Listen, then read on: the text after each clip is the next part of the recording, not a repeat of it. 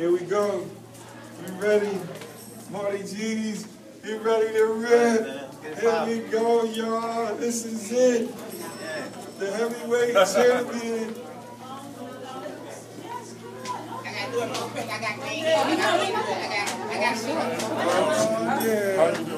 Here we go, y'all. It's showtime. Oh, yeah.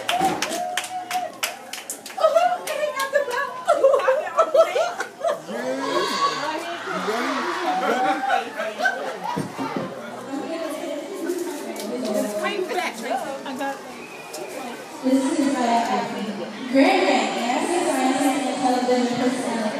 Tyraine Ragsdale, a.k.a. Grand Rank, is the founder and president of Grand Rank Productions Incorporated, a multimedia education company.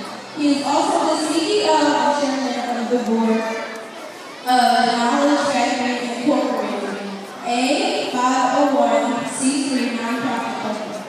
Grand Rank is a former research chemist for the Johnson & Johnson family of companies and graduate of the University of Pittsburgh with a degree in chemistry.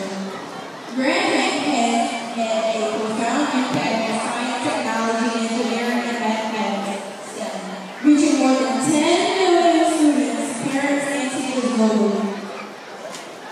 Through commitment and dedication, he has built both a national and international brand through his innovative approach to delivering STEM education content through event-based instruction.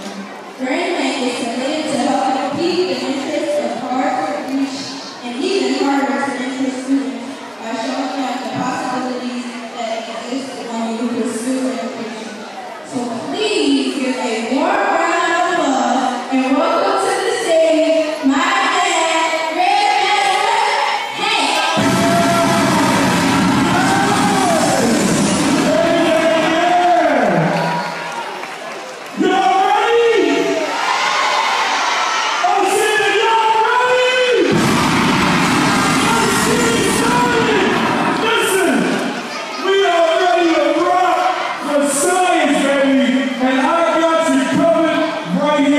Hi, I'm Master Scientist Grand Hank, and I'd like to welcome you into the Science Lab of Grand Hank.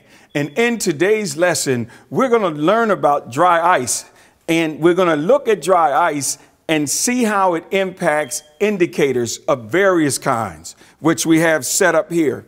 But before we get into this lesson, I want to talk to you about safety, because in working with dry ice, which is very cold, it's minus 78.5 degrees Celsius, so that's extremely cold. So one bit of caution when working with dry ice, make sure that you have insulated gloves, which we have right here, and also you do not let the dry ice touch bare skin, because dry ice can cause frostbite. So now that we have that piece done, let's look at some vocabulary. There's two things I want to get across. In today's lesson, we're going to be working with this thing called an indicator. So we want to understand what is an indicator. The next thing we're going to talk about is a process called sublimation. So we're going to break these two down. And once you understand what they are, we're going to move forward in this lesson with the vocabulary now behind us. So let's look at indicators. An indicator is a substance that changes colors at certain pH values and can help determine whether a sample is an acid or a base. Once again, an indicator is a substance that changes colors at certain pH values and can help determine whether a sample is an acid or a base. Let's talk about sublimation. Sublimation is the conversion of a solid directly into a gas without first becoming a liquid. Once again, sublimation is the conversion of a solid directly to a gas without first becoming a liquid. So we got the vocabulary out of the way. We know what an indicator is. We know what the process of sublimation is. Now, before we get in, I have one thing to put out to you. I call it the science factor question. And that question is, what percentage of the atmosphere is made up of carbon dioxide gas? Once again, what percentage of the atmosphere is made up of carbon dioxide gas? So now that we know what an indicator is and we know what sublimation is, let's dig into our experiment. So before we get started, the first thing we're going to do, because we're working with dry ice, is we're going to put on our safety glasses and we're going to put on our insulated gloves. So if we look here, we have 5 indicators across here. And the names are listed on the front so you can read it. The Bromcasol green, that color here is blue. We have the universal indicator, which is purple. We have the phenol red, which is reddish, rose red. We have the methyl red, which is an orangish color. And we have the bromethymol blue, which is a bluish color.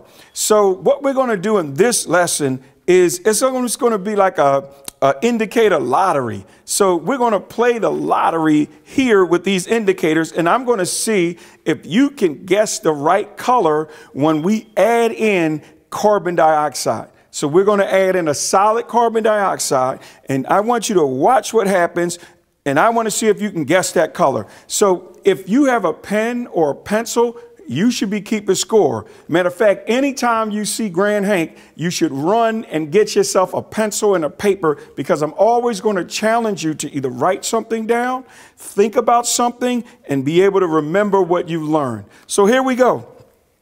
Let's look at our first sample here. So I'm going to open the dry ice. I'm going to grab some out. So we see the color right here, right? This color is looking real good. It's nice and a bluish color. And now let's drop it in and you watch what happens.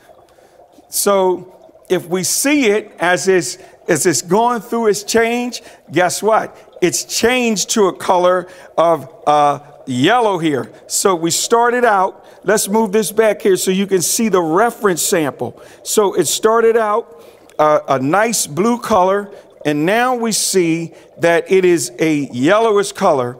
And so what is happening here, Grand Hank? I see this process. I see this bubbling. It looks like something out of a movie here. Well, this is what you're watching, the process of sublimation. So you're watching this solid carbon dioxide go directly into a gaseous phase. So we're starting from solid to gas. There's no liquid in the middle, but what it's doing is it's bubbling through the middle. And that's what we see right here. So let's move along. We're having a good time. So let's get your pens and paper ready. Now I'm working with this universal indicator, and all of these indicators have been pushed into the basic range. So these are all basic on a pH scale. Now, let's see what we do when we drop some more of this carbon dioxide in our next one. So now you see here that this is a purplish color. So what's your prediction? What color do you think is going to change when Grand Hank drops this dry ice in?